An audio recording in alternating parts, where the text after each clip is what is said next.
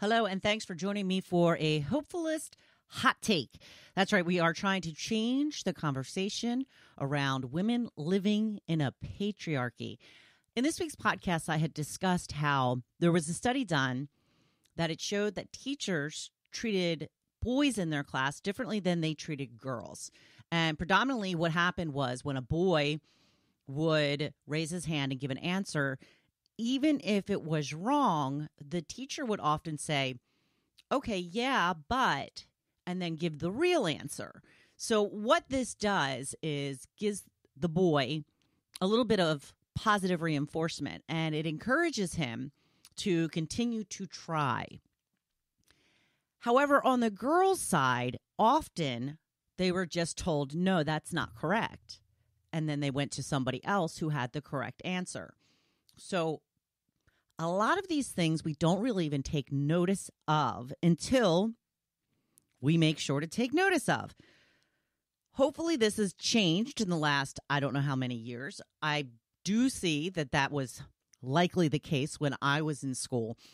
And the ramifications of this are long, and they roll out for many years to come. Because what it ends up doing is it encourages the women, the girls, to not speak out, to not try, to not take a chance. Where, on the other hand, it encourages the boys to keep trying, to keep speaking out. And as time goes on, girls get quieter and quieter, and boys get louder and louder.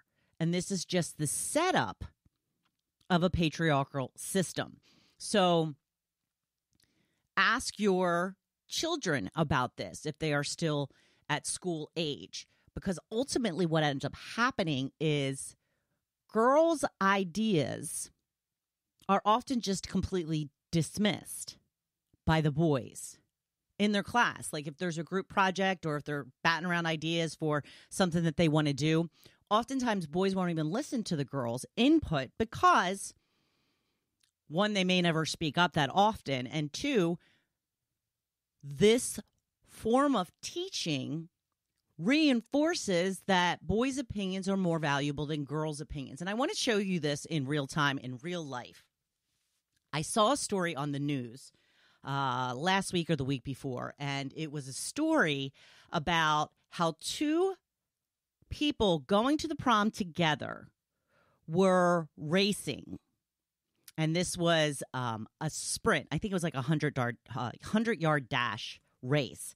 And the girl had already broken every record in the state when it came to the girls. So they put her in this race against the boys. And she ended up winning that race as well.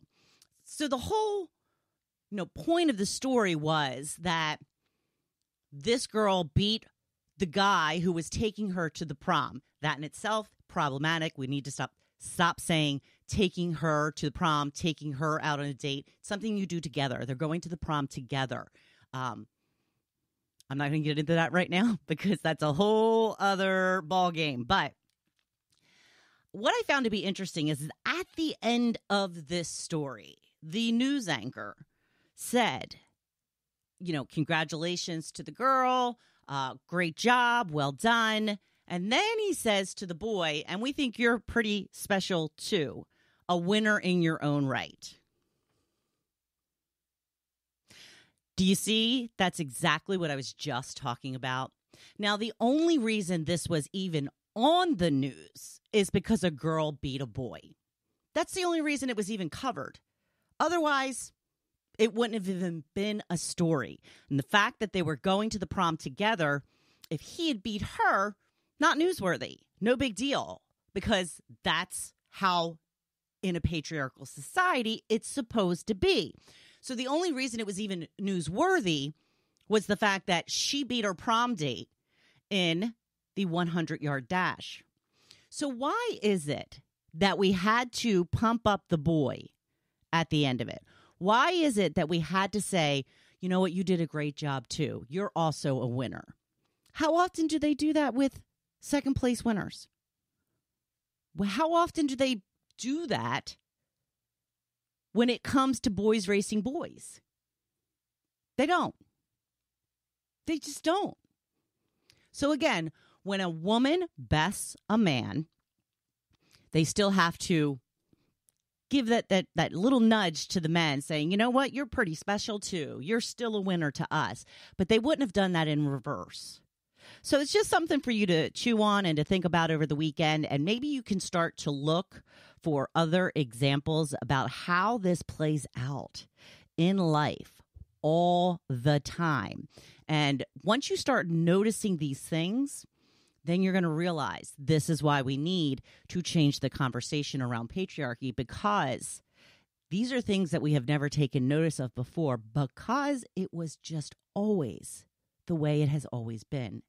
And that's what we're trying to change here. We're trying to change the conversation around the patriarchy so we can make things better for ourselves, but even more so better for our daughters and our granddaughters and generations of girls and women to come. So I hope you have a fantastic weekend. I thank you for tuning in, and I will be dropping a new podcast episode on Monday morning, and I hope to talk to you again then. Have a great weekend.